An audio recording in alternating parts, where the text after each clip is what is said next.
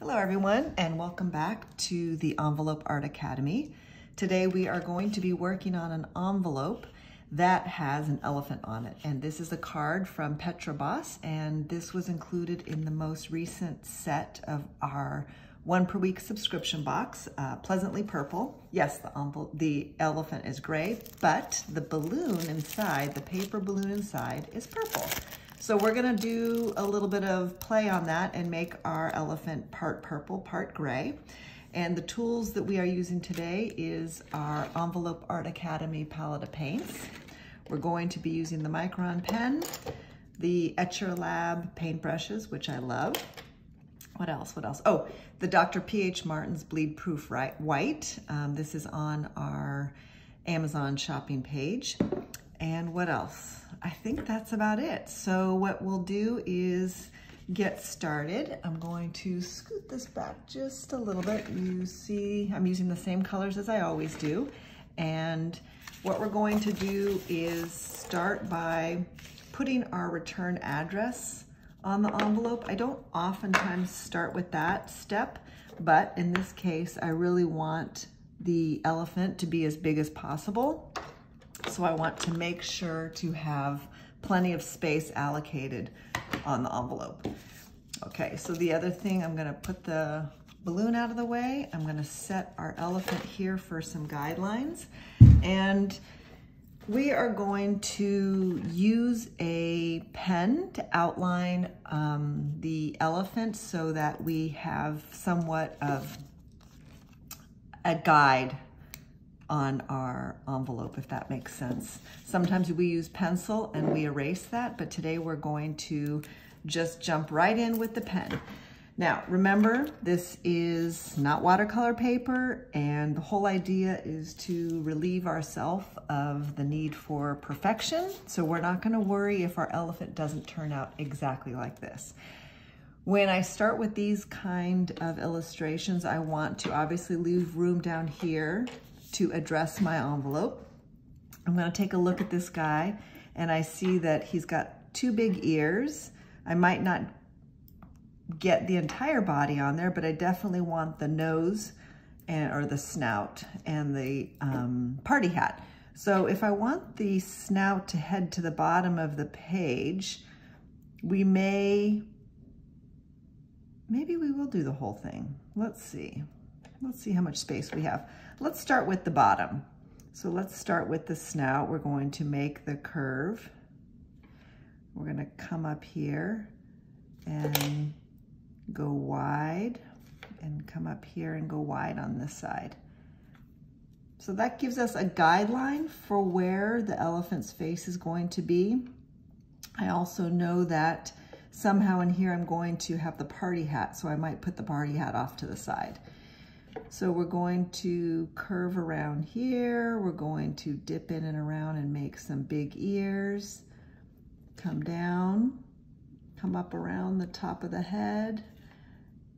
And what I love about envelope art is the intention is to run it off the page so that you don't have to worry about all the details, which is okay. Now, that's pretty good, I'd say. We're gonna make our eyes off to the side here. And yes, we're going to add some white in there. Okay, and then we're going to give our ears a little bit more shape. We're going to give this ear a little bit more shape. Okay, and then I am going to take my party hat and I am going to run that alongside here. And I'm going to make it really different. Kind of looks like a Santa's hat, but I think it will be fun to have something a little bit different. Also, I didn't want to run into my address. You can see why I needed to put the address first.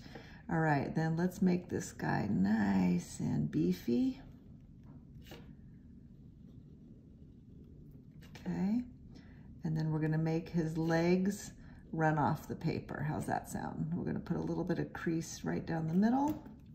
And then somewhere back here is his tail. Okay, we're gonna run that with some black paint. Okay. What else are we missing here? We need to make the inset of our eyes, so we're gonna wanna do that in black. And we're gonna make this eye. And then for these panels right here, I think I will leave those and I'll use paint for that. All right. So the next thing I'm going to do is I'm going to mix up my paint in here, and I will do this on a time-lapse video so that it doesn't take up too much of our time. I'm going to mix up some gray, and I'm going, oops, here you go. I'm going to mix up some of the gray. I'm going to add some blue to the gray to make it a little bit darker. And then I'm going to mix some of our purple and gray to make a shade of lavender.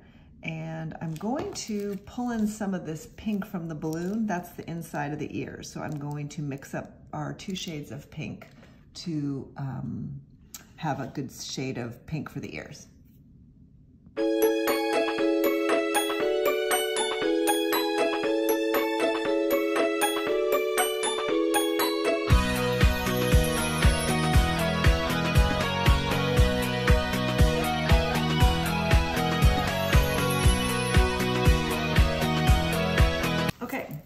So now what we're gonna do is utilize some of these colors to paint our elephant. And I'm gonna slide this guy a little bit higher up on the screen so that you can see it, but I really want you to see the envelope. So I'm going to use our shade of gray, which I added some gray, I added a little bit of our blue, and believe it or not, I added a little bit of the brown to give it a nice darker shade. Okay, here's some more. I know I felt like as soon as I started recording, I might need a little bit more of that. So we are going to make the body of our elephant this nice dark shade. There we go, nice dark shade of gray. Okay, remember this is not this is not watercolor paper. I want to say that every time in case you're new here, because I don't want you to be disappointed in how the envelope takes to the paint, or vice versa, how the paint takes to the envelope. The whole idea is to enjoy the process and know what you're doing is something fun and creative for the recipient. But this kind of paper will not tolerate a lot of layering, and it will not tolerate a lot of shading. So you definitely want your paint to be as opaque as possible versus as watery as possible. Does that make sense? Sometimes when we're working with watercolors on watercolor paper, the more water you have, the more transparent you can make it, and the more details you can get. But for this, what we're going to do is be a little creative. We're going to make the head of our elephant have a little bit more purple cast to him, just like the balloon does. So I thought that would be kind of fun to mix up. All right, so here we go. The head of our giraffe, I don't know why I keep saying giraffe. The head of our elephant will have a lavender, light purple hue of gray, if you will. All right. Okay, so one of the reasons why I did not want to add those dark lines to the trunk was because I just wasn't sure exactly where I was going to put them, whether or not I was going to use paint or whether or not I will wait until he's dry and use my pen to add those lines back in at the very end. That gives you a little bit of freedom when you're painting, not to have to worry about too many details up front. You need more paint. You just quickly clean off your brush. Grab some more purple.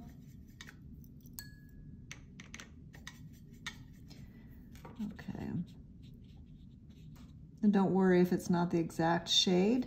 The nice thing about this kind of work is that you're not going for precision. You are going for creativity, and most importantly, you're going for fun. But I suspect this will dry just fine. What I'm going to do is, after I'm done painting this elephant head here, I will pause and let this dry before coming back and doing the next part. I won't make you sit and wait and watch that. Usually this paper dries rather quickly, but I'm also going rather quickly, adding quite a bit of paint at once. So let's just get a little bit more here.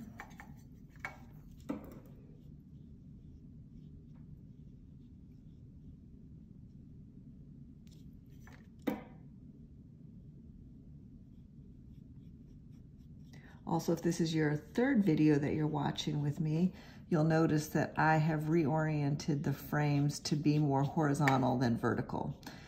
This is definitely a learn in progress for me to be on YouTube, so I hope you bear with me as I make some subtle changes to make these videos as user-friendly as possible.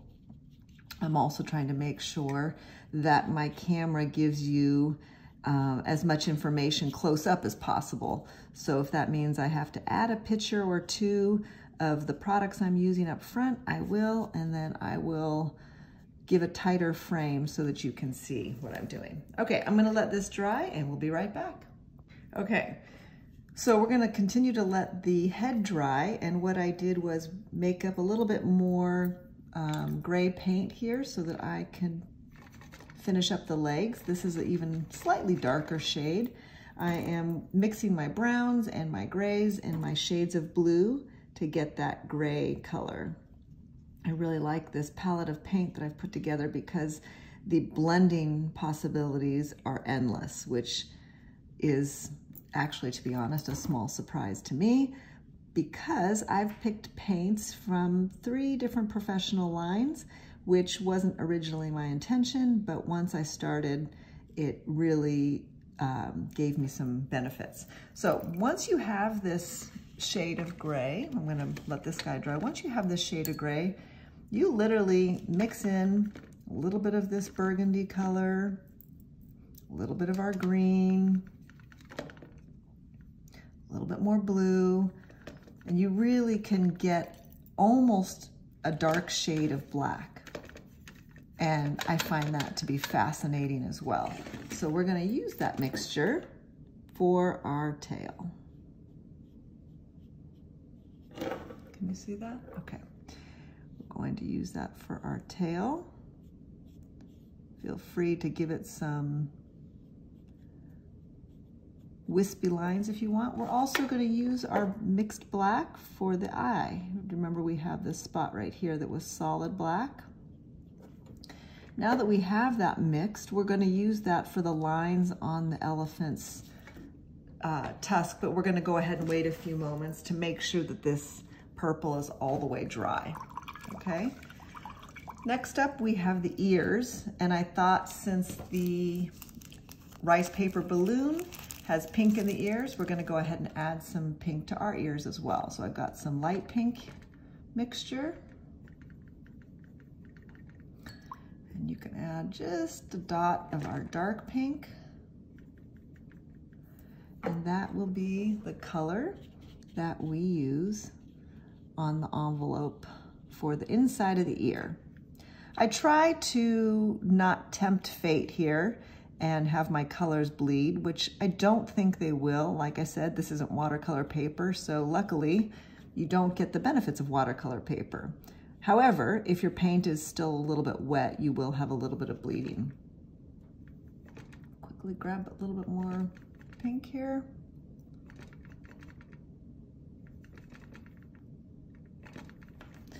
Do this other side.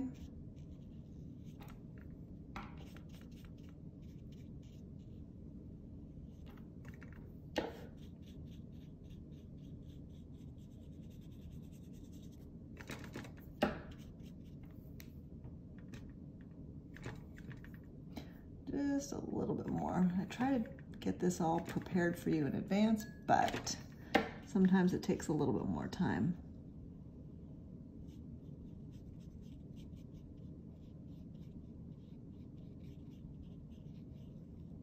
All right, look at this elephant taking shape here. Okay, so I've got some orange mixed up here. This is actually a nice light shade of orange, a little bit of yellow.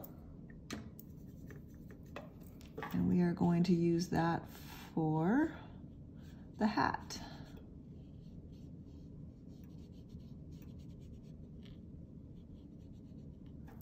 Okay, let's get a little bit darker shade of orange for the base.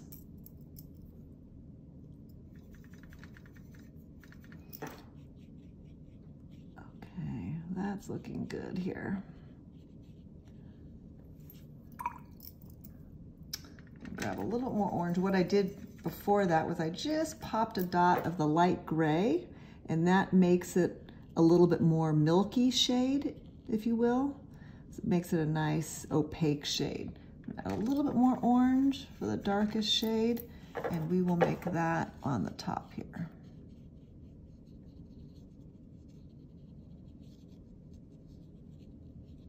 Now, you don't need to do this last step. This bleed-proof white is something I use all the time on my envelopes because it is such a wonderful item to have in your toolbox.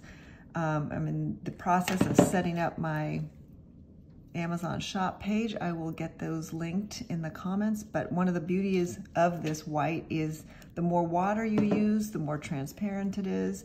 But if you just pull it right out of the container, you get a nice opaque white. And as it's called bleed-proof white, it really does act, I would say, like a gouache, but also you can use it like a watercolor paint. But just that pop on there looks so good on the eyes. Okay. The final step I think to do is to add some of the black to the trunk. So grab some of these, and we're just gonna make these with our brush.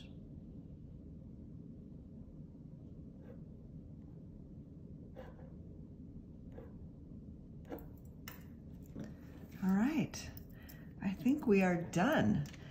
The final thing I want to show you is how beautiful this balloon is, and I will include, I think I have another picture of the balloon all blown up. I don't want to blow this up because I'm actually going to send this card to a friend. I hope you've enjoyed this little tutorial, and I'd love for you to subscribe to my page, and I'd also love for you to leave some comments below if you have any questions at all. Thanks for joining me today.